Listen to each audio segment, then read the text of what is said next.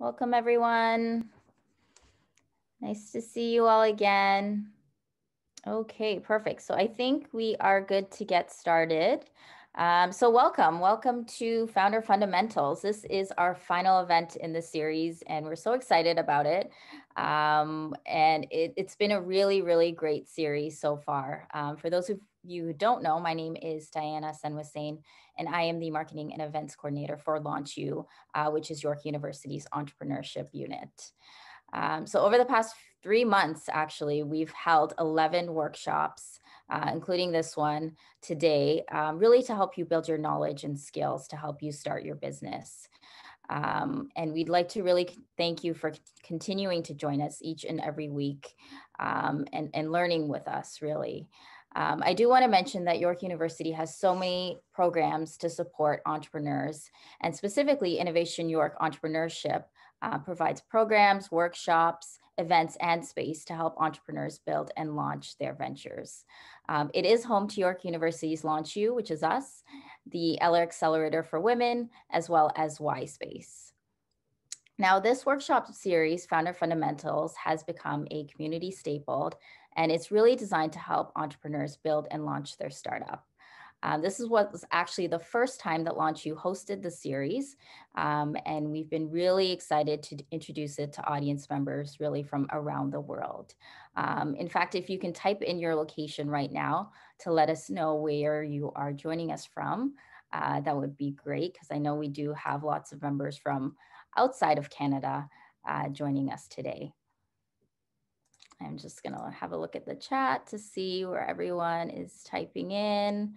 So we've got India, we've got Toronto, Markham, Chicago, Milton, New York, Brampton, Caledon, California, Indonesia, more people from India, Montreal, Philly.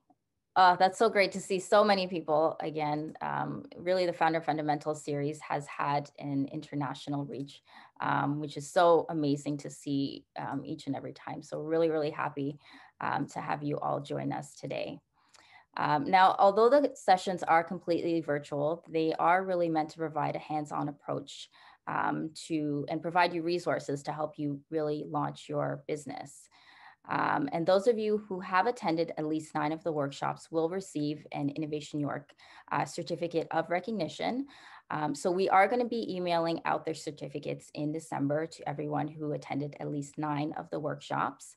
So there's no need for you to do anything. We have tracked your attendance in Zoom, so you should be receiving your certificate electronically. Now, I do want to mention that the series could not be possible with the help of so many people working behind the scenes.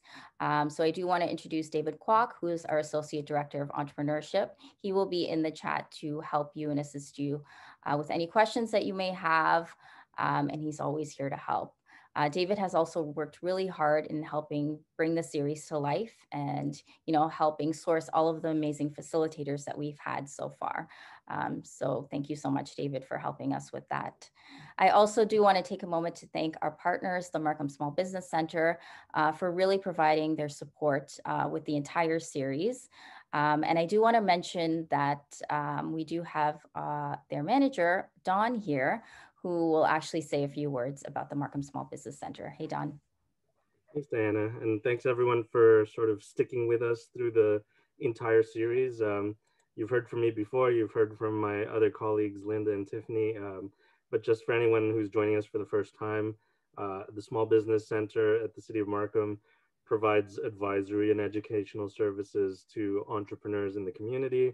And we're part of a network of entrepreneurship services across the province. So if you are looking for help with business planning or understanding regulations and requirements as you get started, marketing and other strategy elements, feel free to connect with us. It's a government service offered at no cost. And we've actually got a couple of grant programs underway for both student businesses and anyone who's pursuing their business full time. I just want to make one quick shout out. Just recently, actually just yesterday, the city announced an interesting partnership with Skip the Dishes, and we've been telling residents to buy local, and sort of making that message very clear. But Skip has now stepped up to offer free deliveries for any orders, and I'm just saying this as a way to, encourage you to shop local, but secondly, um, let you know that we're working behind the scenes to get some interesting offerings out. And so, if you're in the Markham area and you're feeling hungry, please order something. The promotions going through all of the holidays. We want you um, to buy from local Markham businesses, and I just really wanted to just say how difficult the past 7 months have been. But I think with everybody's support, we're going to continue to do well and thrive. And it was an amazing partnership to be able to pitch that. So yeah, you skip the dishes, get something from a local, and get free delivery on your orders. So that's my plug for the Markham restaurant community for today. Thanks. Thanks, Don. So yeah, I do want to mention that for this series, for this workshop event that we have today, if you have any questions, you can feel free to type them in the chat box at any time. For questions in regards to the actual story, we will address them throughout the presentation, but for anything related to pitching, your question will actually may be answered throughout the presentation. So we may be addressing them towards the end. Again, if you have any questions, you can always type them in the chat box. Now I would like to welcome our speaker. So our speaker, Jalisa, is the founder of Toni Marlow Clothing. And she's got tons of experience in pitching and storytelling. And she's going to be really sharing sharing that with us today. So thank you so much, Jalisa, for joining us. And I'll hand it off to you. Oh, happy to be here. Thanks for having me. And, again, a big shout out to David. It was really great to connect. We met in school, so it's nice to, come full circle and be able to work together and support each other. And I'm just blown away that there's so many people from literally all over the world. I've seen people from like Australia, that's wow. That's really nice. So thank you all for joining in and having me here. So yeah, I'm going to be speaking to you about storytelling and pitching. I don't know why it won't click. Sorry, 1 quick second. So yeah, we're just going to do a quick intro. I like to know who I'm, working with. If you guys feel free to share a little bit about yourselves, it'll just take a couple minutes. And then I'll go through some of my pitch experiences, lessons learned, and then the big question that everyone freaks out about, what do I put in my pitch? And then just give you actual tangible tips. As you said, it's supposed to be a very practical, hands-on type of approach. So I'll give you that for the actual content, what your slides should look like, and actually presenting. And I'll show you one of my most recent pitches, and then we can have Q&A. I just have one question. Are you seeing my whole screen or just the presentation? We see the presentation. Okay. Are you seeing the little Zoom window pop up on the side? Nope. No. Okay, cool. Great. I can still see you guys then. Perfect. Okay. Does that work for everybody? Great. So as Diana said, my name is Jalisa Luces Mendez. My pronouns are they, them. I'm the founder of Toni Marlow Clothing, which I hope you can see. I just opened the link, but you're still on the presentation? Yep, we see the link, the website. Okay, cool. Just to give people a sense, because sometimes people are like, oh, underwear, big deal. But, our brand is really about inclusivity in body shape, gender, size, and functionality. So we're known for, underwear for people who redefine gender norms. So that includes period boxers, packer boxers, and, boy shorts for women, trans men, and non-binary people assigned female at birth. And we donate $1 of every product sold to suicide prevention. Yeah, I'm a speaker, a small business and youth entrepreneurship consultant. I'm wildly passionate about ice cream and French bulldogs. Apologies in advance. I do have a puppy who is happily snoring right now, but he may wake up and cause a little trouble later. And so, as I said, feel free if some people can tell me a little bit about yourselves, or if you guys, if the hosts want to maybe highlight any participants, any of their businesses or anything, just to get a sense of, the type of people we have in the room today. Anyone want to share? Feel free to unmute your mic. Yeah, just go for it. Hi, I'd like to share. Okay, great. Oh, fantastic. Hi, nice to see you. It's awesome. I'm glad I could be home, and my husband just went out to pick up the groceries. My name is June Swatsell. I'm in Eastern Washington, and I'm alpha testing our MVP. We created a website where you can find your fresh, local, and organic food products wherever you live. And it's going to have all the local farms listed. It's and second iteration will be scraping the grocery sites for their organic food, and farmers local farmers don't have a way of really marketing online, people finding their products, and this is a unique site. I've worked 3 years on it, and I'm very excited about finally having an MVP to test. And I bootstrapped it, and I have about $500 invested. Nice. And my daughter gave me the money. What an awesome daughter. I know. It's great that you have that family support, and thank you for sharing. It really adds to the the feel of the event when you get to interact with some of the participants.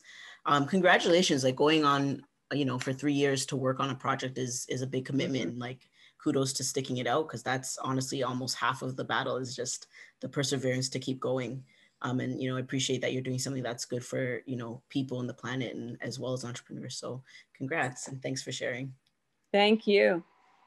Okay, great. So I'm just gonna, thank you. I would actually sit here all day and talk to everyone. If you've been to any of my other events, you know that I truly do, but I'm going to respect the time of Launch You. So just a little background about myself outside of Toni Marlow, my startup experiences. My first business that I launched was called Proof It Rentals. I did that while I was in university. It was a rating and review site for landlords and tenants. Then I went to do Toni Marlow. And as David said, I kind of, I have ADHD. I focus on one thing, but there's always a little something else going on in the background. So now that Toni Marlow pretty much stands on its own, I'm started a new business called Noir Now. And our first product is called Shop Black First. And it's a Chrome extension that allows consumers to find Black-owned businesses in just 2 clicks. So we're at the place right now where we're building out our beta. So you're welcome to check us out. Our website is noirnow.com, and you can join our waitlist either to join as a consumer to download it and test it out, or as a Black-owned business to see how it works and if you get more traffic and things like that. So as David has mentioned, I've done several pitches in my time, but these are some of the significant ones, the more significant ones I want to highlight. So, Canadian export challenge with Startup Canada, Afro Chic, Slate. I don't think it's even called that anymore, but Ryerson has a $25,000 business competition that I did while I was in school, Branded TO, as well as Venture Out. So during this part, feel free to ask any questions, and I believe Diana will share them. So these are really more like storytelling aspects, and so please, I'm here for all the questions. So of course, this is 5 pitches, and that's only some of them. That's not all I've done. You would imagine that I didn't win all of them, but I'm still mentioning them. And so on this page, I've actually only won 2 of these pitches, and one of them was first place. So you're probably wondering, like, okay, if you don't win the pitch and you've done it a few times, like, why continue pitching? And that is actually where I had started to feel at some point in time. But there are many reasons. One is just practice. It seems obvious, but some people forget it. The more you pitch, the more you practice, the better you get at it, and you learn the little spots where you can improve, so you have a better chance next time. And that, in the practice comes feedback.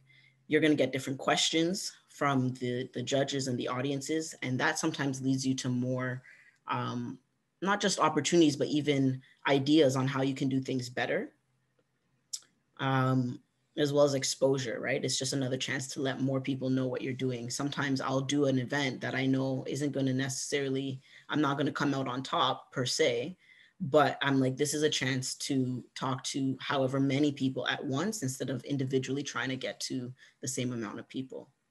Just want to do a quick check-in. Is this pace okay for everyone? Cool. Yeah, so also, of course, gaining confidence, it all kind of ties together. The more you're practicing, the more feedback you're getting, the better you're getting at answering your questions, the more people are seeing you and giving you, hey, that was great, or what have you considered that? Can I connect you here? The more confident you're going to feel, so that when you do go to a pitch that you really want, you know, you're like, this is it, I got to get it, or this is a great opportunity, I think I have a chance, you're going to feel very solid in your abilities. Also, sometimes you don't win that pitch itself, but you'll get another offer from it. So someone might offer to be your intern, someone might offer to, you know, subcontract, connect you to the right person, or just invest on their own that has nothing to do with the pitch. As well as you get marketing assets. We all know in terms of branding, social media, you have to get stuff out. So pitching is also just another chance to get you in action and, you know, help promote and boost, you know, the image of your brand. Any questions there so far? Cool. So lessons learned. I'm just gonna move this. There we go. So, I mean, every day is a lesson. Every pitch, it's something different. But, you know, with Slate, I was in my second last year university. I was pitching for Proof It Rentals. I thought I had a great pitch. You know, the audience seemed to really like it. A lot of our mentors that were there thought it was great. We nailed it. I spoke to the judges after and they were like, yeah, you almost won, but like I didn't win. And I was like, I don't understand. What did I do wrong? And I was pretty crushed about it. But I learned a lot, you know, one, how to calm my nerves when I'm pitching. Also in terms of what I put in my pitches, especially when it comes to technology. The main thing, they loved everything about the idea, the presentation, all of that, but they weren't clear or confident on the revenue model. And so my biggest takeaway from that competition was, if I'm going to do something with technology, to make sure there are other revenue streams that do not rely solely on advertising. And that in general, no matter what, always make my revenue model as clear as possible, as early as possible. So fast forward a few years, I was pitching at Branded TO. That's a competition here in Toronto, mostly for Black and POC entrepreneurs, youth. And it's a really great event. You get to like, it's like conference, hands-on, mentors, all of that, as well as the final big pitch. And so this was a really, really interesting experience. I was one of 5 who made it to the final round, and they gave us like a, you know, an hour or 2-hour session with a professional consultant who went through our pitches, gave us feedback and told us how we can tighten up. And they had prepared us on 5 minutes. So I was all set to go for a 5-minute pitch. And you can imagine I'm talking to, yeah, I don't know everyone who's in this group, but you can imagine talking to, you know, a predominantly Black crowd about LGBTQ issues. It's a lot better now, but it's still not perfect. And it's always kind of like, I'm not too sure how it's going to be received. Even though it's just underwear, it always has that layer to it. And so I had been comfortable and confident in my 5 minutes, keeping that in mind, all of that. And when I get to the event, it's, you know, it's half, I think was a quarter of the weight was on audience votes and the rest was on judges. So first of all, I get there and we find out that the pitch is not actually 5 minutes, it's 2 minutes. So we're all like, what? Like, that's a big jump to, you know, go back from. And how do you nail that down while you only are, you're going to go on and 5 to 15 minutes, depending what number participant you are. So I'm pretty stressed in the sense of it's a lot of information to get across. It has to be delivered in a particular way for this audience. And then on top of it, I noticed that some of the other contestants were cheating. They were texting their friends saying, vote now, vote now, vote now. And you could see by the end, like it was a visual bar. You could see my name in there and a couple other names. The one that was cheating was going up and down. And I was like, what the hell? And so it was just like, what do you do in this situation? Right. So many different emotions going on. But, you know, I just really was like, I'm not going to cheat. I'm not going to rat on the person. We're just going to see what happens because this is one of many pitches. I did a great job and there's more than just the first prize. And I'm glad I did do that. So to finish the story, I kind of went off a little bit, but to bring it full circle, how we ended up from going from a 5-minute pitch to a 2-minute pitch was there was a miscommunication, and the person who won had noticed that change in detail in an email. Meanwhile, the rest of us didn't notice it. And he had called in to find out, hey, you know, which one is it? So he had the accurate, most up-to-date information where the rest of us had to adapt on the spot.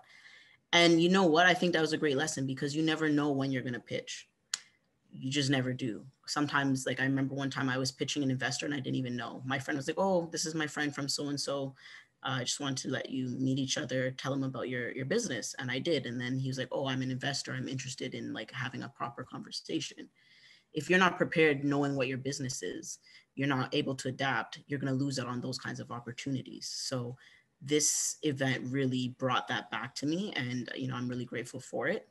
So yeah, I ended up coming up in second place. We have a great relationship still, that organization and myself. It was a great time. And again, just to reiterate, the main lessons I took away from that was detail. Read your emails in detail, especially anything that's pertaining to contest or accessing funding. You know, I know we can get overwhelmed when we're running things on our own and you have to prioritize your emails, but anything that has to do with money or deadlines, but specifically money, just make sure you really you take the time to read it over where you can focus and highlight the details and make sure you're clear. And don't be shy to call and confirm. If there's a discrepancy and you're like, wait, what's going on? You should call and confirm. And then lastly, you know, as I said, always having various versions of your pitch memorized, ready to go. So now what I do is I have a 5-minute, a 2-minute, and my 60-second pitch always ready. So wherever I'm at, if I get an opportunity, I'm good to go. I try to do my best to always stay prepared. Said a lot there, and I saw the bubble coming up a bit. Are there any questions, Diana, that maybe we want to address at this point? I can't see your Sorry, I was on mute. No, I don't see any questions so far in the chat. But yeah, if anyone has questions, feel free to type them in or unmute your mic. Hi. Okay. Yoon, do you have a question? Yeah, I'm completely quarantined and I'm way older, probably twice your age, maybe 3 times. So I'm always intimidated about pitching. So, you know, I think about my startup in my mind over and over again, but I don't pitch out loud. I feel like I need to have a schedule and say, I'm going to pitch this 3 times a day out loud while I'm walking around the house or something like that. That makes total sense. And you'll see one of the biggest things I advocate for is just practicing just like that. You know, record it and play it to yourself. Just say it as you're getting ready for whatever you're doing. If you're walking the dog, if you're taking the garbage out, and just keep saying it to yourself. So you get practice and you get comfortable with even having those words leave your mouth. And then you just escalate it in different ways. So you can then practice in the mirror, practice in front of someone, practice with a pillow, whatever it is, right? But I think you have the right mentality. You just got to start. You just do it. Even if it's not perfected, like nothing's perfect the first time, right? So just start saying what you think you would put in your pitch. You know what I mean? Yeah, absolutely. In fact, I'm making an appointment to pitch in 10 days to the local investor group. And this is really giving me a lot of ideas on preparation. So thanks so much. You're welcome and good luck. Thank you. Happy to. So Jalisa, I see 2 questions in the chat. I'll read them out to you, but I have a feeling you're going to address them in your actual presentation. No worries. The first one is from Kim. Do you have a scripted template for pitching? Yes, I do. So what I do, and it's fine, repetition is great. So what I do is in my presentations, on the PowerPoint, in the notes under each slide, I write exactly what I'm going to say. And that comes by kind of what I just told. I think her name was June. I just fill out, kind of think of like when you're in high school, you write an essay, right? You do the rough draft first. Sometimes you do an outline of like, these are the things I want to talk about. Oh, I need to get stats about them, X, Y, Z. So I use the same kind of method for my pitching. So it's like, it looks really ugly at first. I don't have a template or anything. I don't worry about what it's going to look like. I just say, what information do I need to convey? Then I might play around with the order in which I put it in. And you start learning which order to put it in by saying it out loud. And I just say it to myself. I just sitting here at the computer. And I'm like, Toni Marlow is da, da, da, da, da. No, that shouldn't come then. And then I just change it around until I feel like I think this makes sense. And then I'll say it to someone else and I'll record it and hear it back to myself. And then I'll be like, okay, this would be better in this location. That would be better there. And then you start getting the flow. And once I'm like nailed, I'm like, this is the order. These are the precise, words I want to say. I want to, emphasize this, whereas this I can kind of speak really quickly to save some seconds. Once I have that down, I type it all into the template. And I just, for maybe the first day or two, I just read it. I just read the template. Because as much as memorizing isn't good necessarily, it's great. It's great for speeches and pitches, right? Because not to get too like, whatever you want to say, woo woo, but like the power of the subconscious mind is incredible. And what you're putting in is, if you keep listening to your pitch and you keep reading it over, it's like a song, it's like a show, what's going to happen and you're there, you're ahead of it. So if you get thrown off, it's just like when your song comes on and you go to the drive-through, you order your stuff and you turn the music back up, you're right back there. So the way I get there is by putting it into my slides and then just practicing. And that gives you the ability to come off your script as well, right? I do have a video that will play later. I think it's this pitch, I'm not entirely sure, but you'll see I do that. Like I totally come off script for a moment and I can just jump right back in. So I hope that answered the question. We do have one more question. So what exactly should be included in a pitch? So I know you will be getting to that. Yeah, he's just wondering because it's hard to fit an actual pitch in 2 to 5 minutes. It is. What I'll say for now is what you want to do is get the core items, which we will go over in like detail.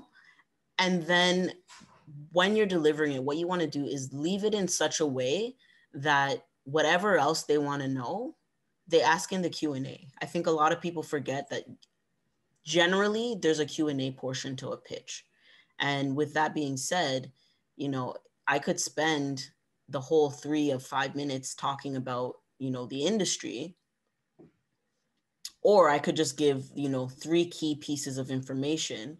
And then by the end of the presentation, they'll have a full picture and each judge has their thing, like for me, I'm like, what makes you different? Like what makes you so unique? That's my thing. Other people that I will pitch and judge competitions with, they're stuck on the numbers. Like what's your gross margin? That's all they want to know. Right. And I just want to know how you're better. So each judge will have their thing and you want to leave it in such a way that they have enough base information to understand what you're doing, that in the Q&A, they can ask anything that you didn't get to go into detail about. It was a little long-winded, but I hope that answers it for now. And I promise we are going to go into detail on like what all goes into a pitch. Perfect. I think those are all the questions we have so far. Okay, great. So yeah, lessons learned. So Afro Chic. Last year I went to this event. It was really cool. They had Issa Rae and it was just a really great event. But they also had a pitch competition. And so it was structured that the first round, you had 60 seconds, and it was a bunch of us, you know, in one of the back rooms, 60 seconds to get through. And then the last one, then it was like, I think probably 5 again, top 5 got to pitch for the final round for $5,000. And it was a 2-minute pitch. So where I messed up here was, I just got really passionate about the suicide prevention donations, and I ran out of time, like just a few seconds short, and I forgot to say how I would use the money. And they were really strict. Like, it was a hard cut. Like as soon as it was done, they would just play music if you kept talking. They were not playing. So, you know, everyone, the crowd, the judges, they loved what I was doing, but I didn't say how I was going to use the funds. And the person that won, I'm really happy that they did win. They had vegan cheese, and they gave the judges a sample. And so, you know, food usually wins people over. And so, I mean, at the end of it, what happened was one of the judges came and found me in the crowd and was just like, I just want to tell you, like, you know, what you're doing is amazing. You did such a great job, but she won us over with the food. You know, like, what do you need? And I was like, well, I'm so close to, you know, being sustainably profitable. This is the amount I need, blah, blah, blah, blah, blah. And she's now a mentor, and she had investors. She's like, okay, I can give you this much amount towards it. What's your PayPal? And just like that, she just gave me some money, even though I didn't win, right? So that's why I say, like, you never know who's in the audience. You never know what other opportunities can come from it. But yeah, as soon as possible, remember to say how you make money, what you want the money for, and yeah, where you'll be putting it if you do win. So almost done this section. There's 2 more, you know, pitch stories to share. So Venture Out, that was a really fun competition. Venture Out, I'm not entirely sure if they're still fully in existence, but it's an LGBTQ2S tech conference. And we were hand selected to do a pitch at their event last year. And I was actually in India, and we were going to set it up to be virtual before there was, you know, that was the norm. And I was like, you know what, there's going to be a lot of investors there, even though there was no set prize. It was Dragon's Den style, right? So even though there was no set prize, I was pitching to investors, and there were a ton of investors in the audience. And I was like, I can't do this over the screen. So I came back from India to do it. I came back early. I nailed the pitch, won the crowd, won the judges, had tons of meetings, contacts, 0 offers. And that was really disheartening, because it's like, you're getting all this praise, you're getting all these meetings. Like, it's not even just, oh, you did a good job, hooray. No, it's like, no, I want to take the time, sit down, have a meeting, go through all the details, but just still ended up without offers. And so that was a little rough, but, you know, I did, outside of having fun and gaining confidence and getting marketing material, as I mentioned, you know, I learned that whenever possible, bring your team on stage with you. A lot of the feedback was like, you know, people were really impressed by that. They really like to see that, and to see the people who are behind the brand and doing the work. Again, like I said, you never know who's watching and listening, so always do your best. I ended up getting connected to several people who became really pivotal in, you know, the journey from there on out, and who connected me to things and places and people that ultimately led me to more funding, right? But had I not come to that pitch, had I not done my best, had I just left right after, I wouldn't have made those contacts, and we wouldn't have been able to get those steps and grow further a little faster, right? And that being said, you know, sometimes the initial loss is just a delayed win. So one of the people I met there also became a mentor, and you know, later on that year, she had told me to apply for the Startup Canada pitch. And at this point, I'm disheartened and I'm fed up, and I'm like, forget it. No one wants to invest in underwear, especially not for the like queer community, even though it's not exclusively for the queer community, but that's the primary market. And I was just like, forget this. I'll just continue getting grants and just investing our own money and reinvesting the profits. And that's that. But this particular person had been so supportive and helpful in such a short time that with her personally telling me to apply, because she wasn't the only person who sent it to me, but she kept telling me apply. And I was like, I can't let you down. You've done so much for us already. Like, it's just an application. Fine. But the application, it turned out, was you go to the event and you have a 60-second window to pitch to one judge of many. And so imagine this is like 8 a.m. I get downtown. I'm not a morning person. And you get into this room, and I'm not kidding. There's about 20 judges in this small room. And for 1 minute, someone keeps coming in and yelling at them their pitch for 60 seconds. And they only get to pick 2 people. So each judge only gets to pick 2 people from their 60-second pitch. I literally is over her ear, like yelling in her ear because it was so loud. And, you know, I'm really grateful that the lady they see from MasterCard there, she was that judge, and she chose us along with someone else. And so our names went into a hat or like a bag. And, you know, I was lucky enough to get my name pulled from the bag, which meant I had the opportunity to actually pitch for the money against the rest of the regional leaders, because it was a national competition. And so now I'm freaking out because I'm like, oh my God, this is like the biggest pitch we've done. This is the most money. We really need it right now. And can you imagine I wasn't going to do it? Holy smokes, my name got drawn from a bag. Oh my goodness, you know, stress and excitement. So I'm feeling freaked out. And so I really did the cheesy things. I did the power poses. They work.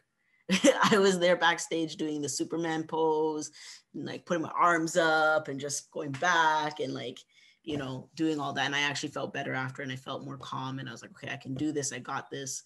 But I was really nervous. And then I went and I did the pitch, and I won.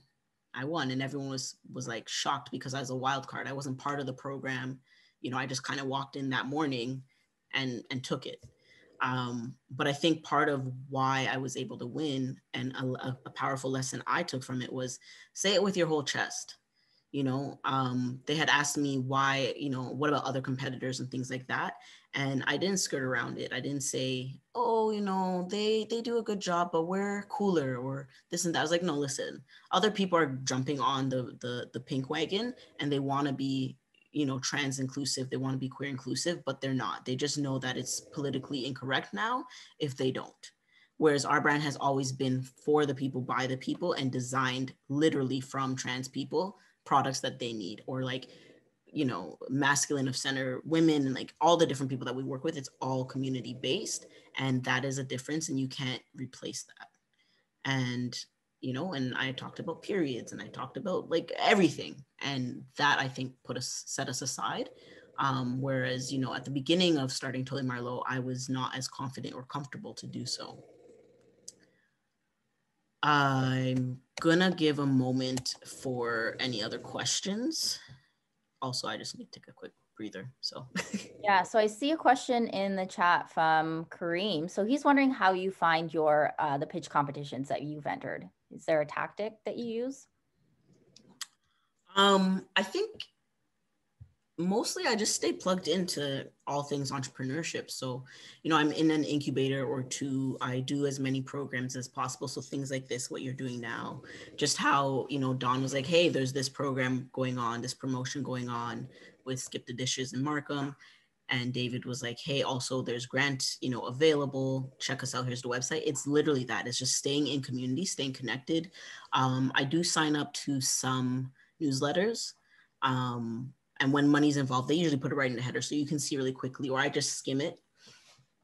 And when I need to fundraise, like when I'm like urgently like, okay, we need to do something, and it's not just the regular day to day, at that point in time, I just Google it. I just youth entrepreneurship grants, youth entrepreneurship contest, female entrepreneurship, Toronto this, Black that, queer that, whatever label society puts on you, I just enter that plus grants, funding, pitch, contest, and you get a good list. You know, and then like I said, incubators are a great place. So I stay connected to Mars and OCE. You know, Ryerson has many different zones that I was a part of. BizStart, BITS, which is business in the streets. all those types of things. So I hope that answers that question. And I would also say, in being passionate and putting your work out there, people who are for you are for you. So like I said, I won this contest because someone told me to enter it. I had gotten the email from Startup Canada and I was like, well, that sounds nice. And I was like, no, some white guy's gonna win. Like, and I just left it. Honest to God, I was like, I'm tired pitching. They're not gonna invest in me or in, you know, this product just because of what it is. Not that there's anything wrong with me or that my product's not great. It's just the way society is set up, and it's really nice to see that change. And I was like, meh. And several people had sent it to me in different platforms, but because that particular mentor emailed me and was like, you need to apply, I did. But the point being that the more you're out there, the more people will make sure, you know, that you know things and you get connected.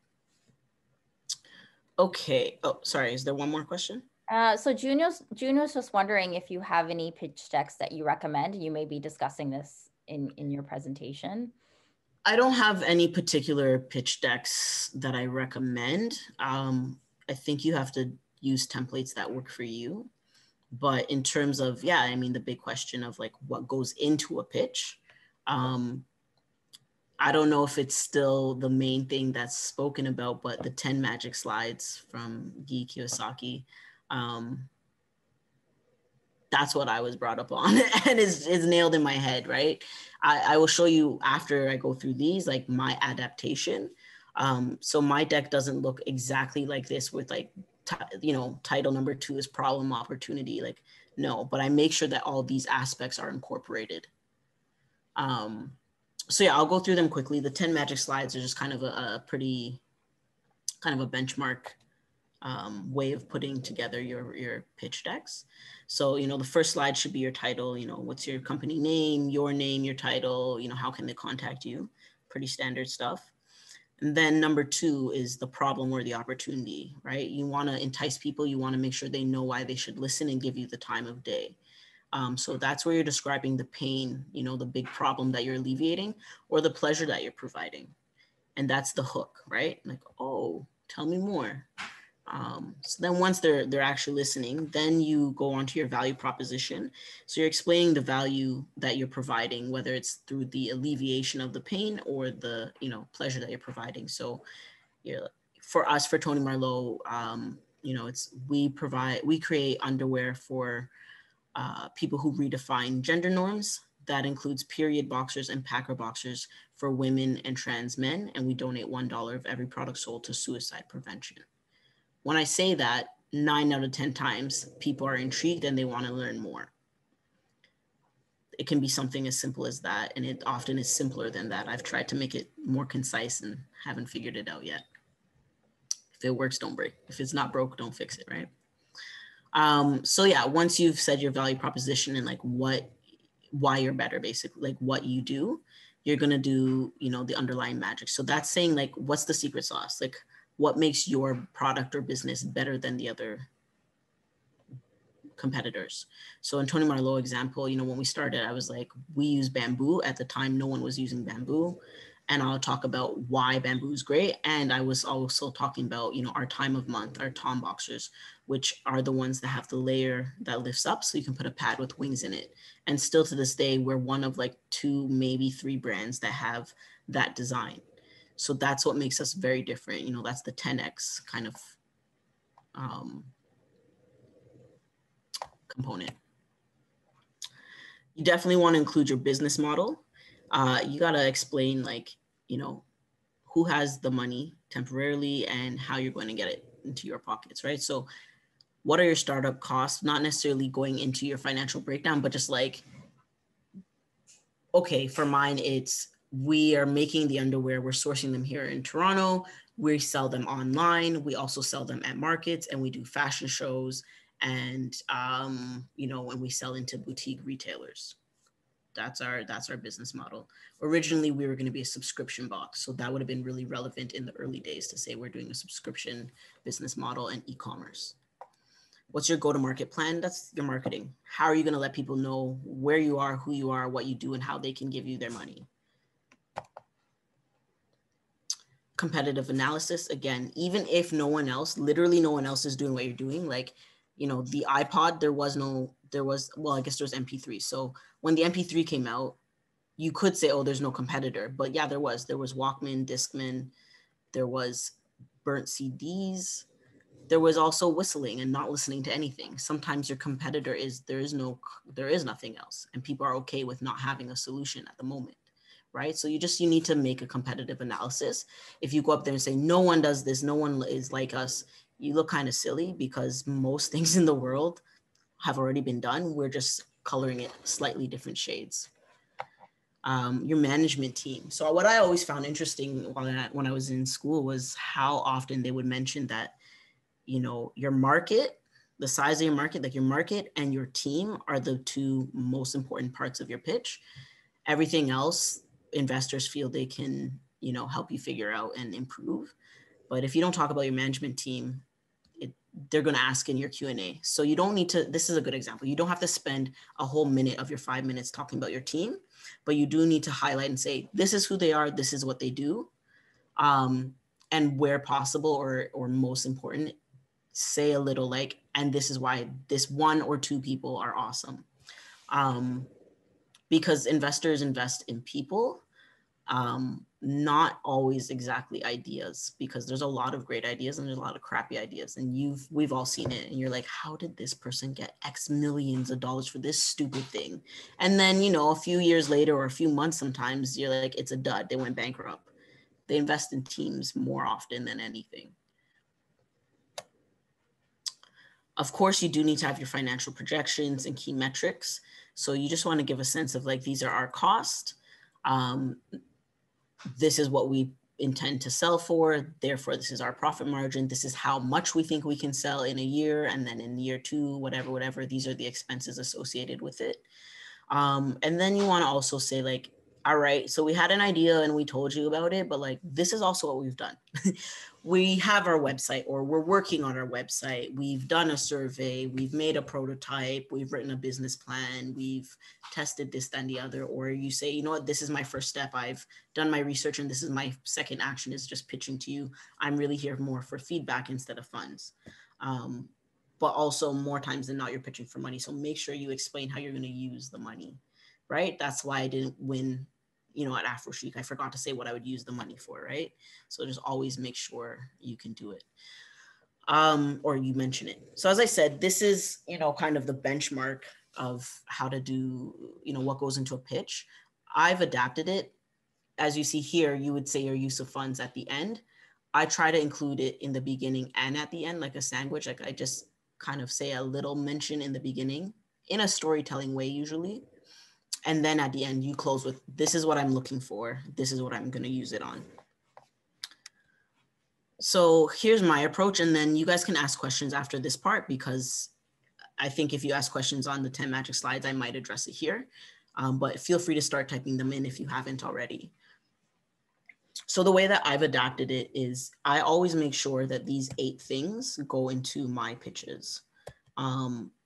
What is your product or service, right? Like, and clearly outline it. I've been on panels or judging so many times, and it's like, it's so vague. Like, oh, I do fintech. It's an app, and they're so hype, and it's like, I love your enthusiasm, but like, do you know how many apps there are? Like, do you really? What does your app do? Why is it different? Like, specifically, what does it do? Again, as I said, my example is Toni Marlow makes underwear for women and trans men, including period boxers and packer boxers. I could just say, oh, it's underwear for women. Oh, it's underwear for tomboys. It's period boxers. Even period boxers is still specific, but you want to get as specific as possible. You want to do that as early as possible. Then you want to also make sure you say how big the market is. As I mentioned, it was always drilled to me, how big is the market and who's on your team? So in terms of market size, you can go by, you know, the industry size in dollars or the market in terms of population. I tend to do both. It's more convincing and powerful. So for example, instead of just saying, oh, all of North America, you could say something like, in North America alone, there are 14 million LGBTQ2S plus people. I also include the fact that those are only the self-identified folk. So there's all those people who are undercover and like, living in hiding, who would be wearing our underwear and don't show up on the consensus. So when you put it that way, like, shit, 14 million? I didn't think there were 14 million queer people like in North America. And then you're like, we're living in a global place. I mean, that's a big market. Whereas when I just say, oh, it's underwear for lesbians, they're like, oh, there's not that many lesbians. It's a small market, right? Market research, that is such a key piece. And, I think what makes a more effective pitch is when you weave these numbers throughout your presentation. You'll see even in the 10 magic slides, like there's just a slide for numbers, right? I believe in weaving it throughout and making it more of a story. And you will see, my examples in action. I'll show you my pitch. But basically you want to have your industry research, your customer research, competitors, product details, and charts, visuals, small details, but put it in throughout the whole presentation. Always, as I mentioned, have a competitive analysis. What makes you different? What makes you better and the best? And if you're not being the best, like what makes you the option that people are going to choose compared to what's currently available? Again, your business model, we already went over that, your financials, your team, and the ask. And again, just to note, like sometimes you're not asking for the money. Like sometimes you're just like, I'm actually here to pitch for feedback. I'm actually here to pitch because I would like an opportunity to connect with one of the judges. And this was my opportunity to get in front of them, or whatever the case might be. So be clear with yourself. And generally it's a good idea to mention it at the start so people are primed and ready for whatever you're asking. Okay. Do you guys have any questions at this point? I see one question in the chat from Sachi. So can you give an example of bottom-up forecast versus top-down? They're referring to slide 9 in the slides that you discussed. Is this one? To be honest, it's been so long since I've used that jargon. I don't even know anymore what bottom-up forecast is from top-down. Totally transparent. That sounds more like a David question. I feel like he might be more up to speed. And again, transparency. Yeah, I'm putting you on the spot, David. Gotta have no, all good.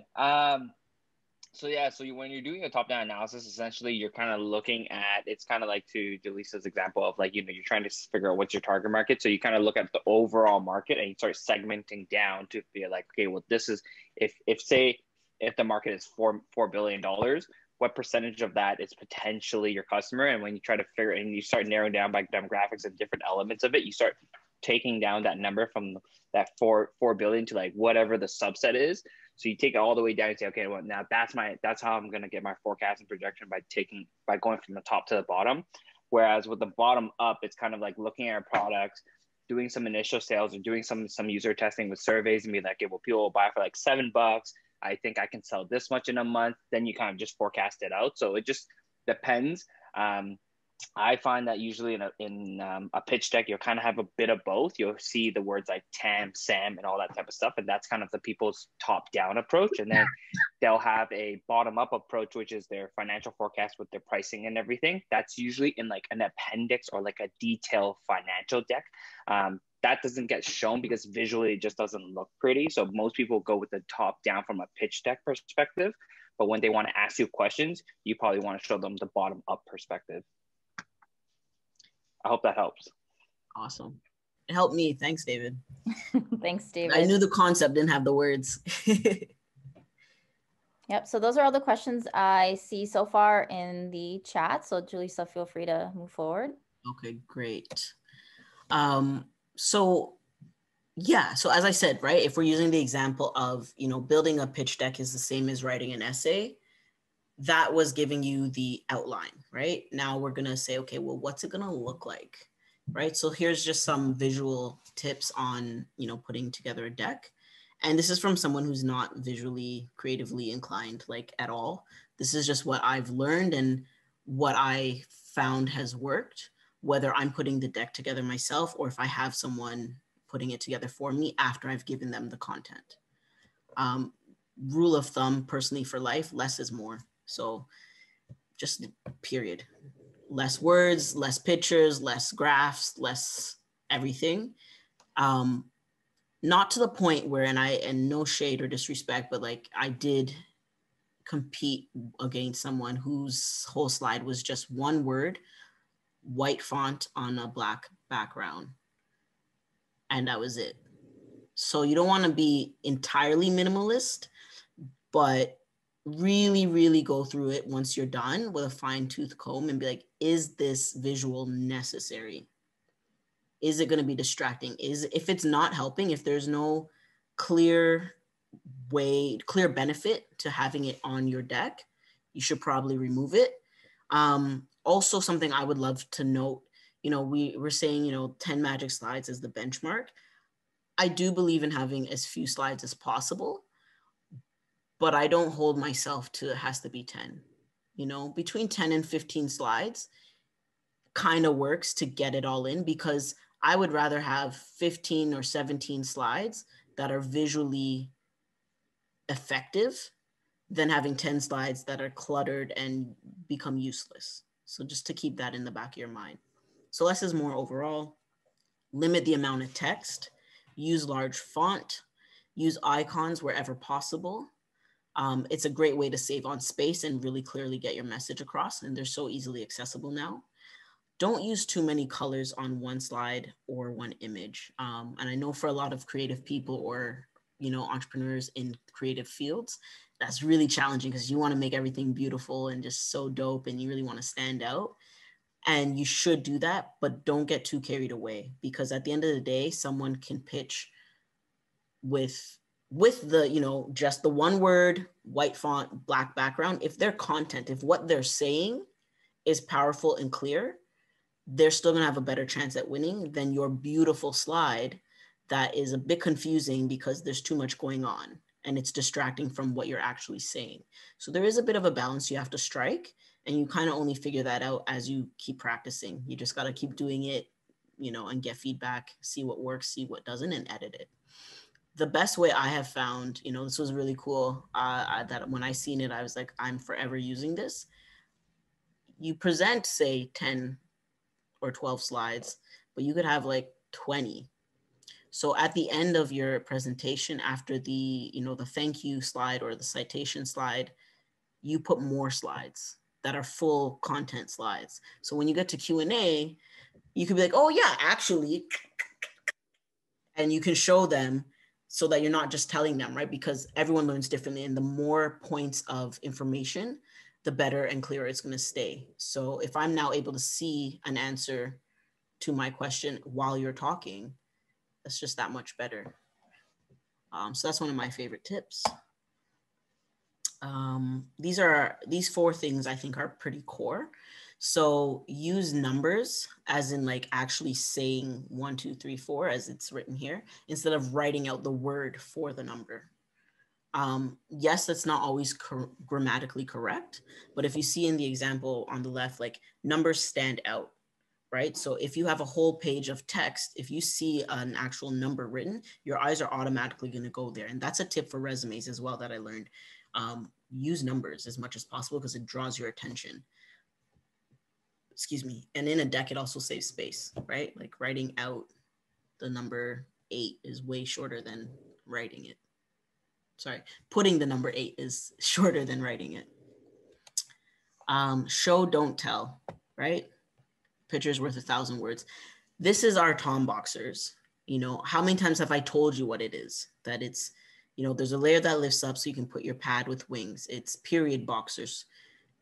Half of you probably had no idea what I was talking about. Now you have a picture. I feel confident that half of you do know what I'm talking about now, if not all of you. So wherever possible, use a picture, a video, an icon, a chart, instead of just writing out text.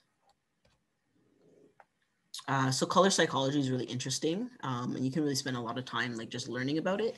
But one really cool tip that I was gifted with was using green check marks instead of bullet points. So dashes and bullets, people are used to, and it's just generally in the same color. Whereas green signals to, at least in a North American context, green signals go, good, yes, health, even money, right? And a check mark is same thing. It's again, yes, yes, yes. And so that's a way of priming your audience to flow towards yes, whatever it is that you're trying to ask for. And it just makes it more engaging as well. And lastly, so this is something that's happens a lot, and it's very interesting that people don't catch it as much, but just make sure that there's readability in terms of the text to background contrast. So I don't know, can you see my mouse? Yeah, okay. So you see over here how it says 1.6 million in that like very awkward green. When we printed this out, that green was not the right color for print and we couldn't see anything. So as much as it was used to emphasize the number so that it would stand out, it actually backfired and it was hard to read. And I had to actually like physically outline it in a black marker, and you know what I mean? Sometimes you'll see this show up in, you have a really nice picture as the background, but the text over certain aspects of the picture is blurry, like you can't see it because of the background, right? And then you're instead of listening to what's being said or reading the information, you're squinting, you're trying to figure out, what does that say, what's going on? Does that make sense? Cool. So I'll show you my pitch deck, and we can just go through it, and feel free to ask questions as we're going through. I'm not going to actually say the pitch. Actually, you know what? I'm going to play the pitch at the same time. Is that cool with everyone?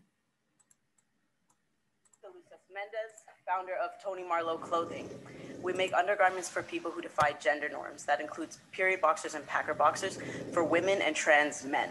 We donate to suicide prevention on every purchase. But if I'm Jalisa, then who's Toni?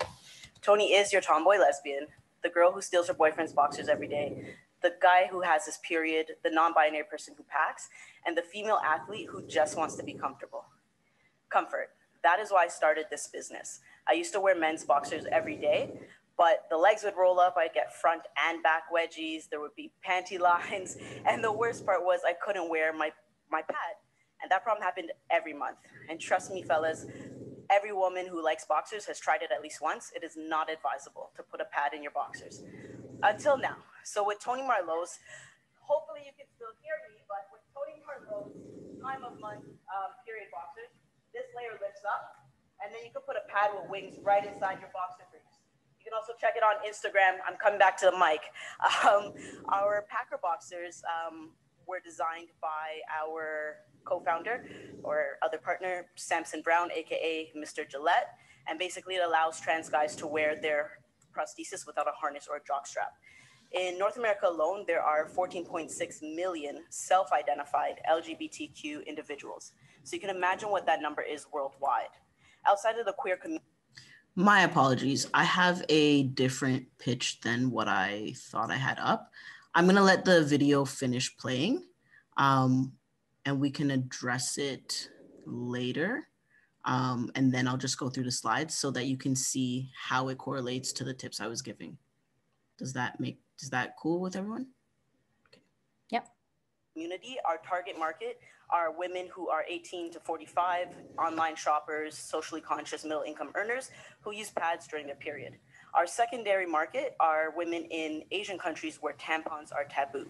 We already have a lot of interest in India and China and a few customers there as well.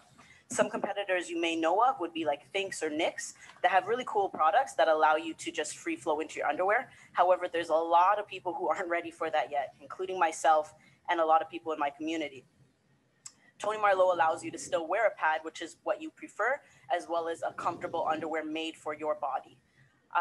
And other competitors don't offer the packer boxers and the period boxers, along with, we also have boy shorts and bras. We're working on a binder, etc. In the last, and we're the most inclusive, our sizes go from triple extra small through yum, yummy, yummier, and the yummiest. In the last year, we've increased completely bootstrap, no full-time staff or real money, our sales by 66%, Tom's sales by 517%, returning customers 123%, and the bittersweet number is requests for out of product sales went up by 150%. And that means we would have actually tripled our sales last year had we been able to buy enough inventory. The problem is it's too expensive in Toronto and the minimums are too high overseas, and I've never had enough money to make that order. I went to India this year. I have a manufacturer literally just waiting for me to send them the money and the contract. This would make us sustainably profitable. Thank you. Okay. Any questions on the video, like on the actual pitch so far? And I will answer as much as possible, but I think I'm more so gonna kind of pin it like so that we can go through it with the slides. But please, if there were any questions based on that. I don't see any questions so far. Okay, cool. So just going through the slides, just to show you how I implement the tips I'm giving, right? So this is, the 10 magic slides. This is your title, has all the important information. I immediately tell you what the problem is. In terms of visuals, this is a very good example of who my target market is. This is a masculine female wearing boxer briefs. Her head is down. I'm trying to convey, it's not an inclusive space. She's sad about something, right? And then instead of using the bullet points, I've used something else, right? Just to make it more visually interesting and stand out. And here I've given information. I've made it very clear what the problem is, right? I further, I back up my claim by saying I've done some research and here are some numbers. So immediately I'm giving you numbers, but this isn't going to be the last time you see it. And again, in terms of showing, right? Like this is one of our models. So you're always getting, there's always subliminal messaging is basically what I'm trying to say, right? So it's not just your words. You want everything to flow together. It's the content itself, like the information, it's the visuals, it's how you present it. It all goes together. Again, explaining the problem in detail. And while I'm doing that, I'm also talking about the market as a whole, right? So I'm giving you another number here, 14.6 million self-identified LGBTQ in North America. These are the problems they face. In the retail industry and fashion industry as a whole, this market has been ignored and underrepresented. So then I tell you, okay, what's the 10X? What's the secret sauce, right? That's what this slide is. There's our solutions. And again, I'm showing you, there's not very much text on here. I'm showing it to you instead of telling you. Who is Toni?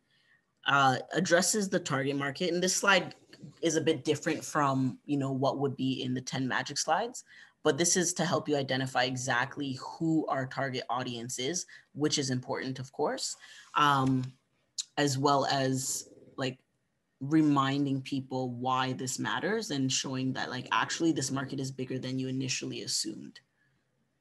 Then we get to the market opportunity, which is your industry analysis, again, with the numbers in the market research. So there's several key numbers here, and there is some text, but you'll see that the most important ones I've put at the top. And then I have it here for reference. Depending on time or the audience, I can speak to one aspect more than another. If I'm in a fashion area, I might talk about, it's a 7% decline in sales in thongs, versus if I'm at a tech place, a tech conference, I'm going to talk about, we know, e-commerce is growing as 42% of e-commerce is clothing, right? So it's just giving you that space to adapt your pitch to your audience. And then you use the basics, use text in terms of, bold, italics, underline, highlight, the things that you want to really drive home, because no one's going to be able to read everything on your slide and listen to you at the same time. So you want to just make sure you're drawing attention to the most important parts. Again, specifically saying who our target market is, it's always good. I shouldn't say always, but I find it's beneficial if you have the time and the space to do it concisely and clearly, to include a secondary target market. People won't always understand your first target, or they might feel like it's too small. Also, sorry, I'm just noticing my dog has come closer and is snoring. Are you guys hearing that? Do you need me to move him, or are we still okay? We're still good. Okay, cool. Competition. Some people push back on doing, charts for competitive analysis. I'm personally a fan. I think it's very efficient. You can see all the information, you see the logos of everyone, so you know what space you're competing in, and you look for what the checks are and who might be the biggest competitor. And that's how I've personally done it. Again, in terms of, color psychology and using icons, we've highlighted Toni Marlow in green. Normally people highlight in yellow, but no, we want people to think green, go, money, successful. We actually are somewhat eco-sustainable. Like we use bamboo because it is more sustainable and things like that, right? So having all those associations. Business model, pretty straightforward. You could make a fancy chart or you could just put something this simple. It's really up to you. And it also depends on your business. Some things you're going to have like a very complex flow chart. And depending on your audience, it's going to make total sense really quickly. So you just have to understand your business and industry and your audience. In terms of marketing, again, showing, not telling. Like this is us on the runway. We do media. We have events. Obviously, we have a website, social media. And while they're seeing these images, I can talk about it in depth, or I could just skip over it really quickly and they can talk about it in Q&A, because for a lot of things, something as simple as clothing, it's kind of obvious what your marketing channels are. And what you might want to do is talk about something interesting about how you market or where you market. So here's where I will say, as much as people are shopping online more, with underwear specifically, people still want to touch it, feel it, make sure it's the right size. So what we like to do is go to the fashion shows, have the events, let them buy them in person first, and then that's where we convert them to online return customers. And that is actually what our plan was, and it is what has worked. Strategic alliances, which kind of gives you proof of like, who's supporting you and the viability and likelihood that you might succeed. This can also be substituted when you don't have a team. So sometimes you'd be like, these are our partners, these are our mentors, advisors, coaches. Even if no one else is like actually a part of the business, you can include those people as your team. Summary of media. So this is an example, as well as a strategic alliances. These two slides, three actually, including the fashion shows, also show milestones, right? And like what we've done to date, as well as how we do our marketing. Show, don't tell, same thing. I've used this example already, so I won't dwell on it too much. And then again, another way of showing accomplishments. And this all goes together as a story, right? It's like, look what we've done this, it's great, we've gotten this kind of coverage, all with no financial investment, it's all organic. Fashion shows, people want us to come, but we can't because we can't afford it, but we've done all these great things. Look at our happy customer, look at all we've done in a short time. Hopefully here you're going to give us all the money so we can be fully stocked. You know what I mean? And it just builds a whole story, right? Instead of just, if I was just to list these out, know how boring that would be if these were just bullet points? Like, it'd be so boring. Financials. So like I already said, I don't really like doing the numbers. I find it can look overwhelming and confusing. So I found that this was a very simple way to get a lot of information across quickly. You still have to include some charts because the financial people need their charts. And it's important and it's necessary. It's business, right? For the most part, we're doing this for profits. And then of course, your use of funds, right? You gotta make sure you explain it. Again, I use the check marks. I use this image of, her running to show like, we're off. As soon as you give us the money, we hit the ground running. We can go do what we gotta do. Team, same thing, right? It's just really quickly, it shows you who they are, what they're doing. And I put one line so that if they pull anything from this slide, is that we're entirely queer or POC owned and run.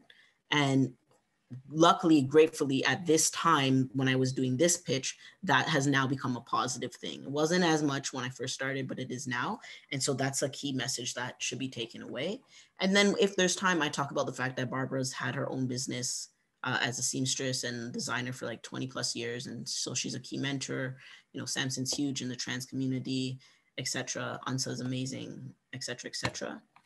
Personally, I leave off with an impact image because it is basically a social enterprise. And also it's a pitch. You want to move their emotions, right? And so you want them leaving feeling like, oh, if we invest in this company, we're investing in something good. We're doing something good. We're being good people. And it's not just about the money. And it is a money. We are for profit, but there's another side to it as well. And then, smiling people in our products, give us your money, please, and thank you. Look, we're smiling, you're smiling, yay. And that's how I end off. And then I have all these extra slides, I have my references, and then I have more slides at the end as per, their questions. That was a lot. I feel like I was rambling, but that's just a thing I always feel like. So can we take a moment for some questions so I can just catch my breath for a bit? Yeah, thank you so much, Jalisa, for sharing that. I know there's lots of great comments in the chat about how great of an example that is of a great deck. So they're really loving your deck. So I do have a couple questions here. First one is from Jess. She's wondering, how do you do your research initially? I just Google whatever I'm thinking, whatever I'm not sure about. I like literally with Toni Marlow, it evolved from another idea, which was basically to have, it doesn't matter, but it was like full fashion. But I don't have fashion experience. I don't even really care that much about fashion. It was just like, it's a need. And I guess I didn't care that much because I couldn't find stuff for myself, right? So sorry, I opened the chat and I'm like getting distracted. What I did was I Googled like, how do you design clothing? Because I had no beeping idea. And I found out in a few minutes that you need what's called a pattern maker. I was like, oh, what is a pattern maker? Where do you find them? And just kind of went from there. And that's really how I do everything. I just Google, when you're a kid and you're in that phase and you just want to know everything about everything and you annoy everyone around you. You're like, what's this? What's that? Why this? How? When? Why? Do that to Google. Just legit. Just be like, how do you do this? What is that? Where is it? Who do I talk to? And that's where I start. After that, I always do a survey. It might be old school, but I just find it's very effective. I do interviews as much as possible, whether they're formal or informal. As quickly as possible, you do get an MVP. I think there's also another word out now, but I don't remember the catchphrase yet. But basically, you just want to get something in front of as many people as possible, as quickly as possible. And you want to keep collecting that feedback. And it's just a cycle. Like once you start, you just kind of continue doing it. And that's how it snowballs into eventually a business. Also, another good resource for, getting research is just joining groups. Join a Facebook group, join Reddit, join a Slack channel, and just ask questions like, hey, has anyone else felt this way? Anyone else noticed this thing? Yo, don't you wish that this and that? And you can start super casual like that, or you can be formal and be like, hey, I'm working on this business and da-da-da-da-da. Whatever works for you.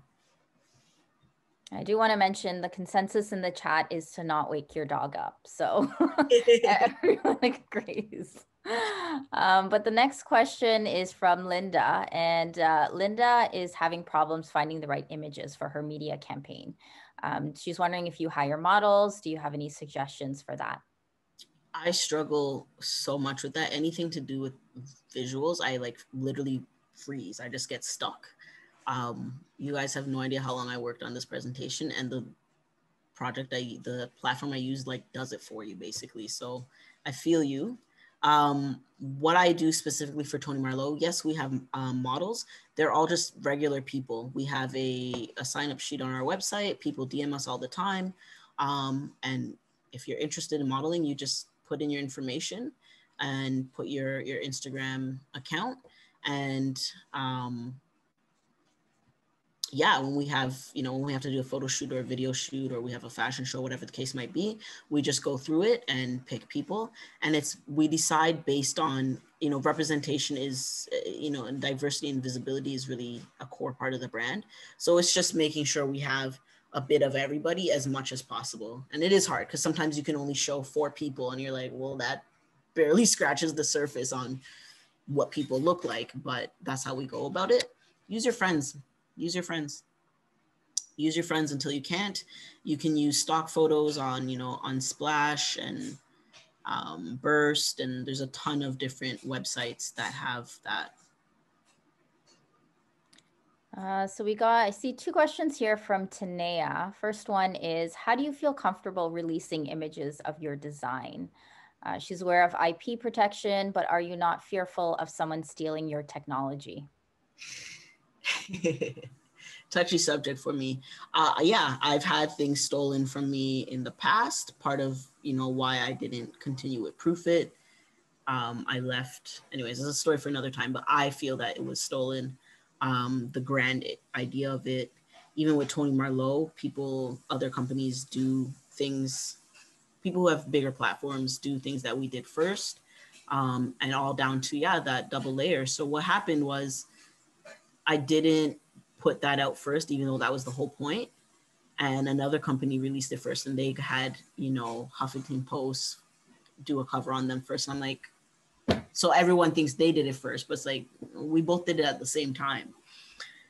My advice is, if it's technology or anything that can easily and quickly be copied, you should consult, you know, a legal team. And most incubators have access to an advisor who would give you better advice. I'm not that person. This is just from my experience. Sometimes it is worth it to just, you know, trademark or copyright or put in a patent file for a patent. Often you can't get a patent, but it's good to know whether or not you can. I did do that. And I was advised not to get a patent and just launch. And this summer, I got an email saying that there's an active patent and I need to stop selling in a certain geographic location. So even when you go that route, it's not going to be foolproof. I think the best rule of thumb is, when possible, just be first to market if you have the resources to do that. If you have the resources to fulfill demand and get the word out, to make sure that you are ahead of the game. And closely behind that, be funding for your legal team to, you know, patent or trademark if needed. I think we should take one more question and then I'll just wrap up the other slides really quickly. We've pretty much gone over everything, but just to make sure everyone gets the information in the way that will, you know, land for them. Yep. The next question is from Tanea again. So what kind of pushback, if any, do you receive from being a solo founder? That's a good question. I don't remember at this point really getting any pushback about that. Probably in the beginning, yeah, it was just like, well, who else is on your team, or like, how are you going to do this? But I've always understood that you don't do anything alone, right? So I've always had people around me in some capacity, whether it's friends that are helping, whether it's business partners, interns, whatever the case is. So get creative, use co-op, use interns, use your little cousin, like collaborate with someone, you know, if you have similar but different businesses or resources. And over time, you will build your team. Sorry, Jalisa, I do want to mention that there was just provided some clarification to our previous question about how you do your research. So she was referring to the survey. So how did you get results from that survey? I just put it on Facebook. Hey, everyone, thinking of doing something, help me out with the survey. I DM'd a lot of people. Like, I would do the max until Facebook was like, you need to stop. And I would just do that every day. Now the way I do it, you know, we have larger platforms and various platforms. So I'll put it in Facebook, Instagram, LinkedIn, Slack, any groups that I'm in, I find are really effective. And then ask other people, whoever, you know, is in your corner, say, hey, can you not only do this, but can you share this with your network as well? And how did you design your survey? I used to use SurveyMonkey. Now I use Google Forms. That is a whole other workshop that I find it very fascinating, like survey design. So my suggestion would be talk to Diana and David on what resources are available in terms of, you know, finding tools for constructing it well. Because you want to make sure it's short, it's clear, it's not biased. This is another example of like less is more generally. Yeah. Perfect. So I think you can get back to your final slides and then we'll approach the last questions that we have in the chat. Okay, sounds good. So yeah, a lot of this now is going to be, again, just kind of repetition, but it might be useful to see it in this way. So that was, you know, we went over a lot on like the content that should be in your pitch. We've done some visual tips. I've given you the example with my pitch. So just these are like some key tips in terms of giving an effective pitch from the speaking, presenting perspective. Always be telling a story, right? The title of today was storytelling and pitching. They go hand in hand.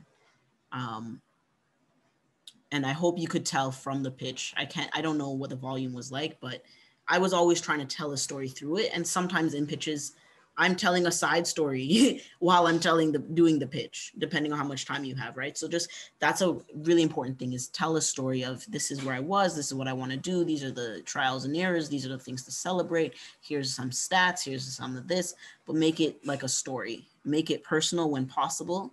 Again, like I said, you saw in the deck, you know, I said, if I'm in a tech conference, I'm going to talk about the e-commerce stats. Whereas if I'm in a fashion, you know, conference, I'm going to talk about the fashion related stats. So just personalize it to your audience. Again, the engaging part, leave them wanting more, make them curious, use eye contact. I have extra tips on doing that if you don't like to, but eye contact is important. You want to connect with people, especially if you're pitching for money. Who wants to give money away to someone they don't feel close to in any way? They don't feel like they know. Your body language is important. You need to be confident, you know, stand straight, try your best not to fidget. I'm saying this as someone who constantly fidgets. Try your best not to stand behind the podium. I do all the time, but if you're going to do that, be confident about it. So I try not to lean on the podium, even though I generally am leaning always. So you want to stand strong. You want to make yourself big. If you use your hands, go for it, but don't overdo it because it can be distracting. When possible, take up the whole space. So just move from one side of the stage to the other. It's just a way of commanding the audience and keeping the attention on you. Like I said, do those power poses, do them beforehand. They help you just to feel good. And my number one thing is just rehearse. No word of a lie. I record it on my phone and I play it back, and I keep doing that until I get one that feels good enough. And no joke, I'll just listen to that for like 48, 72 hours before my pitch. If I'm in the shower, if I'm cooking, if I'm eating, if I'm driving, if I'm walking somewhere, pretty much, unless I'm having a conversation, doing work that I can't hear something else, or just need a break. I just play it. Sometimes I play it in my sleep. So rehearse, record, and that allows you to memorize it so that you're not reading it. And again, for the same reasons, when you're reading something off the slides, what happens if the power goes out? What happens if your slides don't load? What happens if whatever the case might be, right? You need to know what's going on. You need to know your business and know what you're supposed to be saying. I think I've made that clear. And so a few more of my main tips for an effective pitch. Smile. This is one my mom a lot was always on me. And she'll see me practicing, I'm not smiling. She's like, smile. I'm like, no, I'm good now. I know you need to smile. This is just the practice phase. But growing up, I just had, resting stone face. And it doesn't help you. So just because it's serious business and you're really, it's an important day, don't forget to smile. You still have to have fun, and a smile is warm and welcoming and encouraging. And again, you want to be inviting people to feel close and connected to you, to feel encouraged, to support you. And what is more welcoming than a smile, right? You want to feel connected and like, you know, human to human. So intonation, project. So in the clip you heard, I think it was pretty clear, but you heard I left the stage. I left the podium. I was no longer at the speaker. But the whole audience could still hear me because I was projecting. I know how to project my voice. That's really important. You're not always going to have a microphone. And sometimes same thing, technology. You might have a microphone and then it's giving you feedback or it cuts out, whatever the case is. So you want to make sure you're always able to project your voice and use intonation and, you know, make it engaging. Don't be monotone. And the other part of that is just like knowing you can do that gives you a bit of a confidence boost. Always back up your claims, put up your stats, your testimonials, your reviews, and then also have your citations ready, whether they're on that slide or at the end. But if you say, you know, we have the best, whatever, show a review of that, show your sales, show something. When possible, bring your product. Remember I said I didn't get that one pitch for 2 reasons. I didn't say how I would use the funds, and the other person brought in a sample of their food, right? I did bring the product, but my bamboo underwear is not as enticing as cheese, right? So bring your product whenever possible. It makes it more engaging, personal, and it's another physical touch point. So that's going to be another positive reinforcement for the judges. And then for the audience, they can see it. Again, the show don't tell. Oh, that's what you mean. Oh, it looks like that. And they, you know, they engage more and they're more for you. And it just shows your commitment, you know, it shows you didn't come to play. As much as you're going to smile, you didn't come to play, you came to win. Again, along that line, so what I try to do is bring my business card, a 1-pager, and a sample for each judge. Samples, you can maybe have like 1 or 2, so and they can share that out. But for each judge, I give them a 1-pager and a card. And again, for the same reasons, the 1-pager gives them information.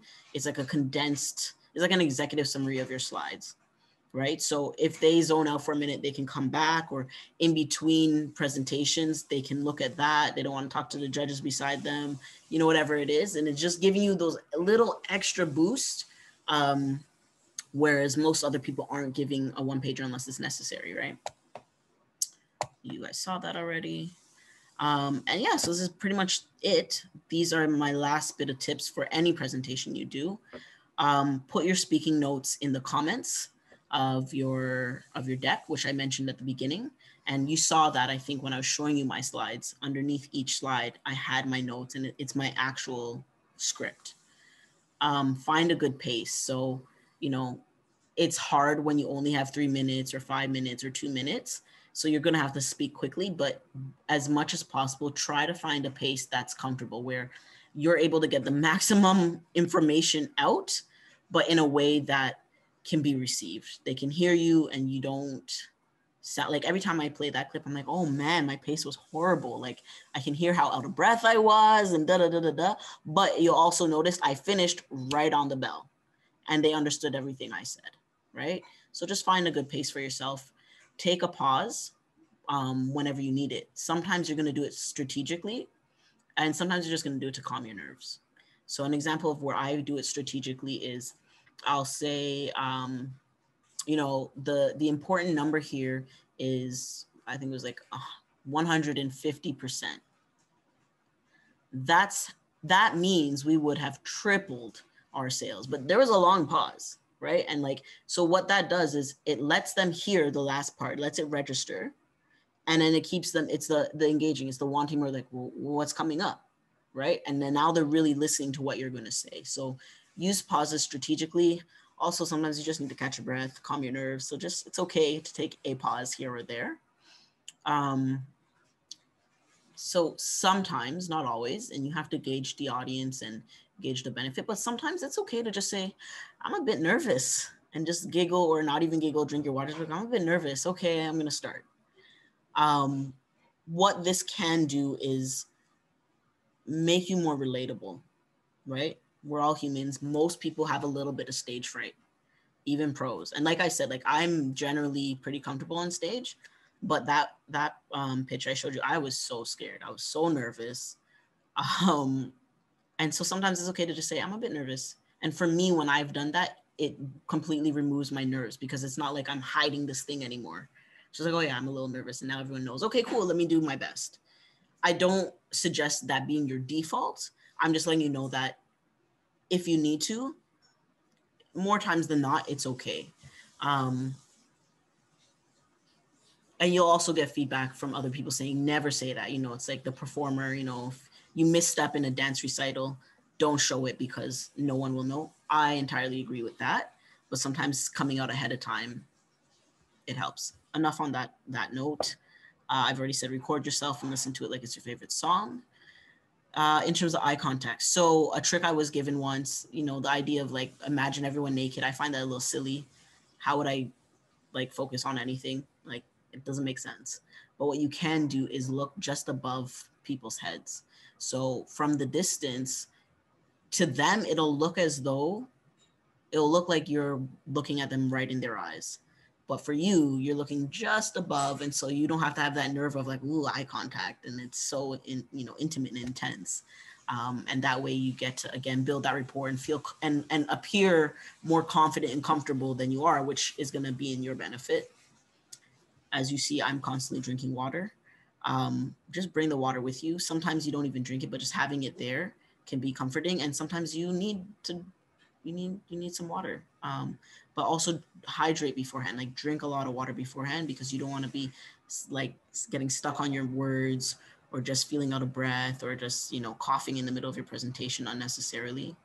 And my last tip is beautiful.ai, which is what I have used for this presentation. And I'm not going to actually do a live demo, but it's a really great website. And it allows you to create presentations without having to do all the formatting. They have templates, but you can also like drag and drop each slide template. So instead of having a whole presentation template, you can just have like for each slide. And then it does, it's like Canva, but a bit better in that sense. And it's free. Obviously there's paid versions, but I find it's useful. And that is it. I'm always happy to stay connected and support, answer any other questions, or connect people where possible. All I ever try to remind people is I hate email. I know, a professional in 2020 should love email, but I hate email. As I mentioned, I have ADHD. Email is not my friend. But you can text me. You can WhatsApp me. I will reply. So don't be shy. And so, yeah, my information is there, and that's my website. You can check us out online. You can also just DM me there.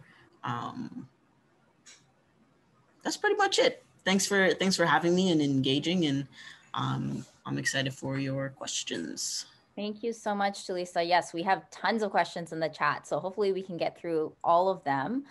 So the first one comes from Alexandra. How did you research and find a manufacturer, and any advice for that? It was hell, but patience.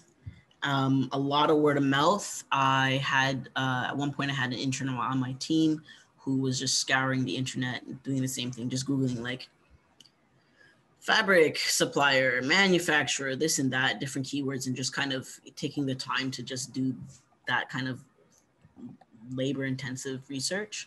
And then again, also word of mouth and being in incubators and things like that. So because I was in the fashion zone, I was able to have access to pre-existing lists. I was able to get introductions.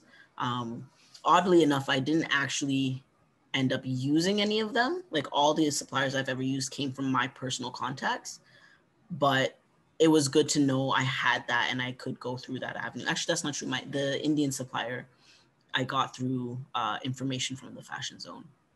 And then my local one I got from my friend has a clothing brand.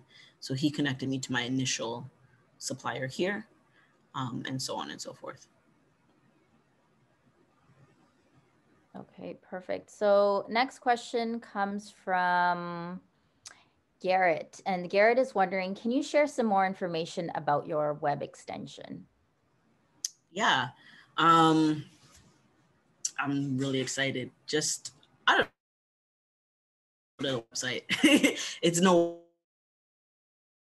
irenow.com and sign up for our mailing list. But basically, it allows you to actually, how about this? And you can unmute yourselves, but has anyone, whether it's before or after everything that was going on with George Floyd and, you know, the world kind of realized, oh, we should support Black entrepreneurs, did you find it hard to find Black-owned businesses?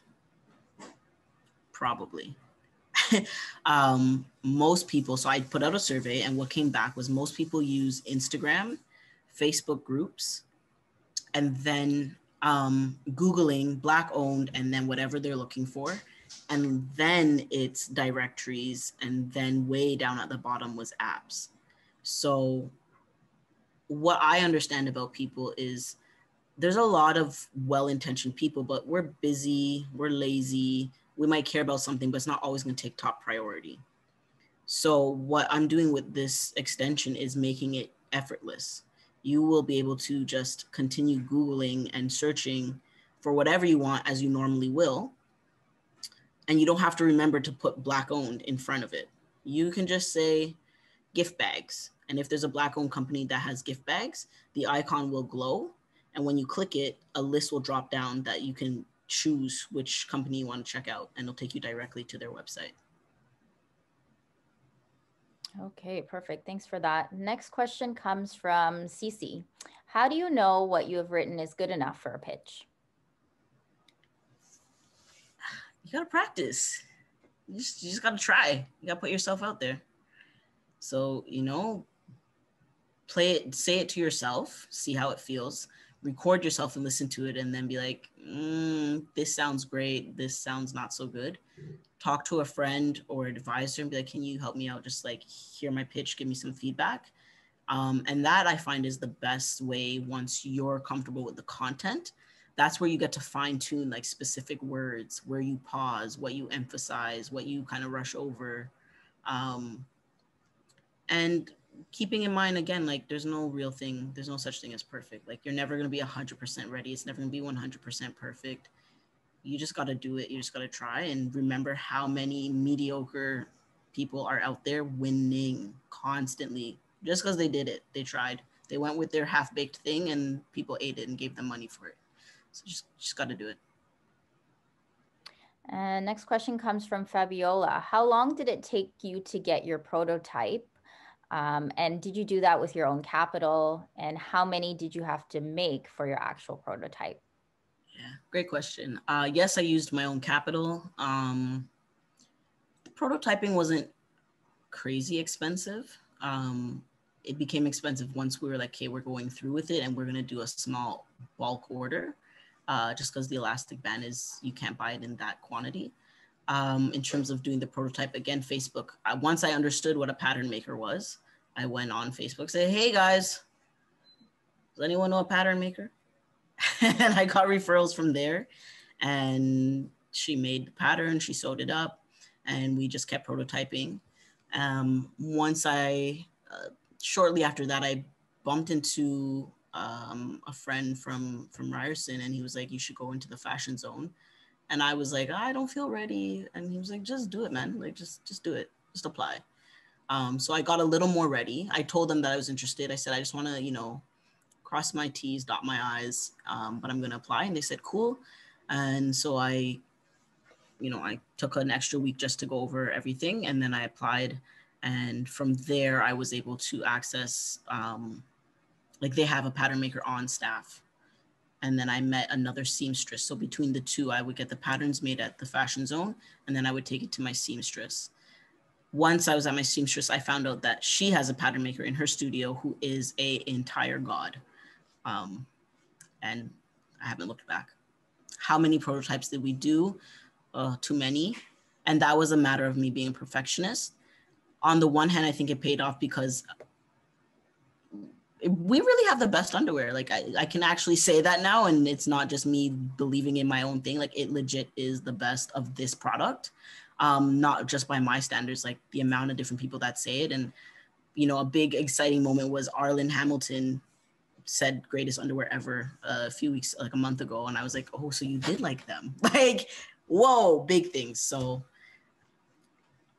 find the balance. What I would say is, as much as we did several iterations of the prototype, we didn't let that stop us from pushing out. So we launched while we were still prototyping. We got to a point where it was like, it was good enough, and we got pre-orders. From there, we were still like, okay, people who already have the prototypes, where are the tweaks? Okay, people who did the pre-order, what did you love? What didn't you like? And, you know, you kept going from there, but we were still selling, marketing while we continued to design. Perfect. Next question is from MC. Can you share some tips when pitching to retail stores? And what are those retailers? What do they usually like to hear? So I've pitched, so we're in a couple local retailers, right? Like small businesses, right? Small businesses, right? They're humans, they're people, they're everyday people like us. So just go in there with that in mind and just talk to them, human team, like, hey, love your store. This is what I like. This is my product. I think it would be a great fit. And this is why. And it's like anything else. It's the same as if you're going for a job interview. Hey, really love this brand, this company. It's so cool. I loved this thing you guys did in this campaign or that year, whatever. This is what I do. I think we would work well together. What do you think? Let's give it a try. It's honestly the same thing. You're just changing the language and the topic. And just negotiate, like bring your products in, have, information ready. We can, if you guys want, you can follow up with me later and I'll send over a form, but basically kind of like a one pager. You can have like a retail one pager.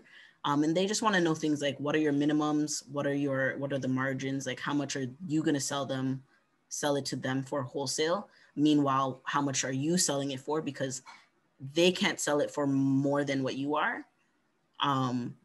And you can't be undercutting them. Like if I say, okay, you can buy it off me for $10 and I sell it, for 30, but you need to sell it for 40 for it to make sense for you. That's rude. You can't do that. I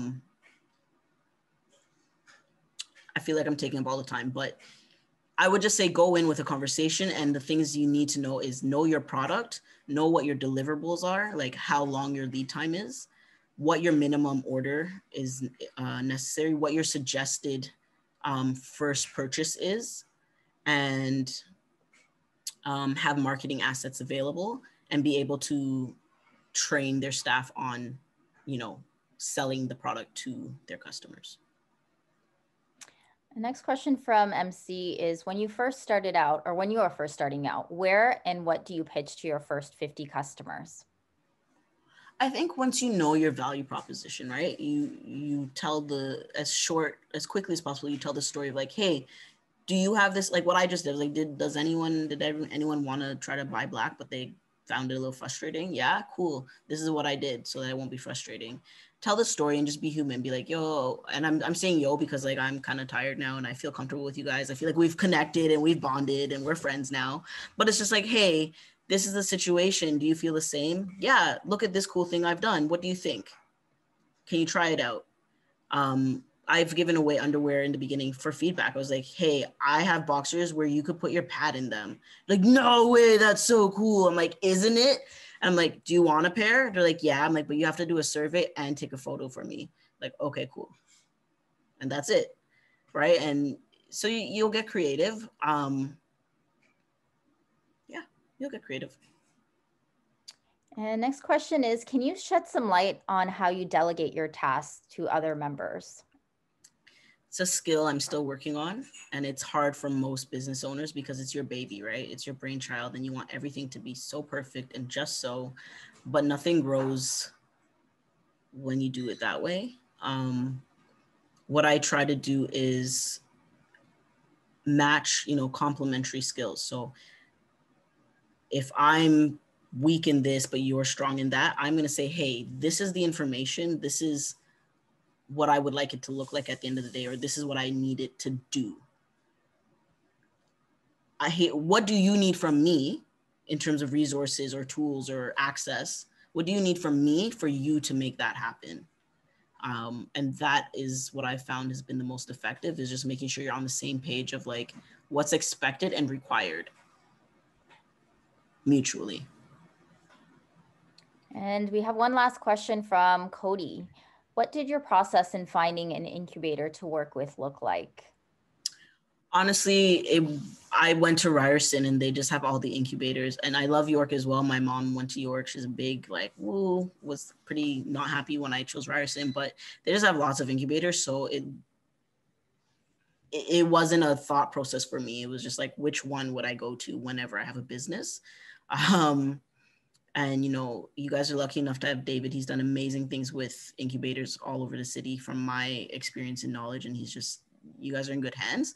So just check one out. Just same thing, back to Google, whatever your industry is. Like, I remember the last time I seen David was like, there was like a food incubator hub in Markham. I was like, who would have thunk it? But like, now look, Skip the Dishes is like, let's support all the local food entrepreneurs, right? So just Google whatever your lane is, whatever it is. If you do fintech, say fintech incubators, and then your area, and you'll find stuff. Definitely do suggest that. And I think David will put a link out to our Innovation York entrepreneurship resources that we have. We have tons of services and programs for entrepreneurs. And a lot of them are virtual now. So it doesn't matter where you are in the world, you can take advantage of all the different programs and resources that we have available. And there's no cost to them. So definitely do take advantage of them. And I think those are all the questions we want to go through. I'm just looking at the time. We're almost at 8. But Jalisa, thank you so much for really sharing all of your tips and tricks and sharing your deck with everyone and really, you know, showing, you know, what you do in your own pitch. I think that was really valuable. So thank you so much for dedicating your time to us tonight. Yeah, thank you for having me. You guys have been great hosts and participants, so appreciate it. And I do want to thank all of our attendees for attending our last session in the fall series of Founder Fundamentals. I'm really excited to announce that we are relaunching the series next year. So we are going to be relaunching it with a number of fresh topics. So it is going to be really, really great for you to participate and attend. And I do want to show you, because I do have a slide on all of the topics that we do have. So they are fresh new topics. Some we are bringing back. And I do encourage you all to register. We are going to have these events posted on our website very, very soon. But this is just to give you an overview of what we will be offering in the series. And I know that some of you joined us a bit late in the series and you weren't able to take advantage of attending at least 9 sessions to get the Innovation York certificate. So this is your next chance to earn your certificate. If you do attend 9, again, you will receive that certificate of completion. So we are starting off in January on the 14th. It'll be the same time from 6 to 8 p.m. So of course, if you do have anyone else who is interested in the series, please do share that with them. I also do want to take a moment to thank everyone who has helped us launch and really build this series. I want to thank David. I want to thank our partners at the Markham Small Business Center and the entire team there. Everyone was really, really helpful in helping us put the entire series together. I want to thank you all for attending. It's been a really, really great run. Thank you all for attending from around the world and joining us. And hopefully you can join us again for our next round of the series where we have all these really, really great topics and speakers. David, Dawn, I don't know if you want to say a few words since this is the last one. I'll quickly go and just say thank you. Thank you to everyone who's been coming on. It's been crazy that we've been hitting over 100. Never expected. Thank you, Jalisa, for capping off. I felt like you gave such great kind of personal advice. A lot of the stuff that was given what kind of, you know, could come from your passion and the way that you were telling came from directly from your experience. And I think that was extremely important. I see a couple of people asking about certificates. We will follow up with an email on all the details on the certificate. So don't worry, we just have to do some cross-referencing on the back end. So give us some time on that. But just want to say big thank you to Jalisa and big thank you to Don for supporting us. There's going to be a couple of new programs that we have coming out. So please sign up for the newsletter. And Don, I know, has a couple grants that he's going to be launching as well. So I'll let Don kind of jump in there. Thanks, David. Actually, you know what? I just want to thank the person who doesn't often get thanked, and that's Diana. Amazing job hosting. I'm so impressed with how you keep things on track, keep the questions on the flow, and just the interaction with the audience. It's been great to do this collaborative effort with York University, and the City of Markham continues to look forward to support and promote the types of programming that are really making a difference for a lot of people who are looking at entrepreneurship and are in the early stages of entrepreneurship. I think this series, the other programs that YSpace and Launch YU have been working on are just going to be amazing resources going into 2021. So thanks, York University, and thanks to Anna. Thank you so much. Really excited to relaunch the series next year. So hopefully we'll see you all back again for that launch on January 14th. And I do want to remind you to complete the survey. I did include the link in the chat, and we'll be sending that out in a follow-up email to you all. Just a reminder that we have recorded the session tonight, and it will be posted early next week on YouTube, on our YSpace YouTube channel. If you have any questions, you can also email us at launchu.ca. At launchu@yorku.ca. And you can also visit our website. Thank you everyone for joining us, and I wish you a happy and safe holiday and hope to see you again back in 2021. Take care.